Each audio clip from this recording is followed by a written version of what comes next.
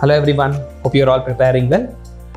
And yeah, TSPSC prelims results వచ్చాయి and మీరంతా మెయిన్స్కి చాలా సీరియస్గా ప్రిపేర్ అవుతున్నారు అనుకుంటాను. అండ్ APPSC వాళ్ళు కూడా ప్రిలిమ్స్ అయిపోయాయి అండ్ మెయిన్స్ ప్రిపరేషన్ రెజ్యూమ్ చేసి సీరియస్గా ప్రిపేర్ అవుతారు అనుకుంటున్నాను. అండ్ మీ అందరికీ తెలుసు ఈ మంత్ ఎండ్కి గవర్నమెంట్ ఆఫ్ ఇండియా వాళ్ళు ఎకనామిక్ సర్వే రిలీజ్ చేస్తున్నారు. అండ్ ఫస్ట్ వీక్లో మోస్ట్లీ ఫస్ట్కి బడ్జెట్ డాక్యుమెంట్ కూడా గవర్నమెంట్ ఆఫ్ ఇండియా రిలీజ్ చేస్తోంది.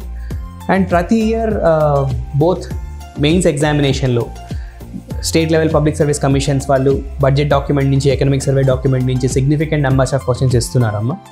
సో దాన్ని చాలా సీరియస్గా థరోగా చదవాలి. ఒకవేళ డైరెక్ట్ క్వశ్చన్స్ రాకపోయినా దాన్ని ఇన్స్పైర్ అయ్యి చాలా సిగ్నిఫికెంట్ నెంబర్ ఆఫ్ క్వశ్చన్స్ వస్తాయి.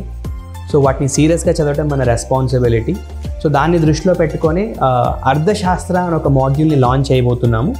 ఈ అర్థశాస్త్ర మాడ్యూల్లో ఏంటంటే 15 అవర్స్లో ఈ ఎకనామిక్ సర్వే అండ్ బడ్జెట్ డాక్యుమెంట్ని డీటెయిల్డ్గా కవర్ చేయబోతున్నాము. సో ఇఫ్ పాసిబుల్ దీంట్లో నుంచి కొన్ని క్వశ్చన్స్ కూడా ఒక 50 క్వశ్చన్స్ని కూడా నేను డిజైన్ చేయబోతున్నాను.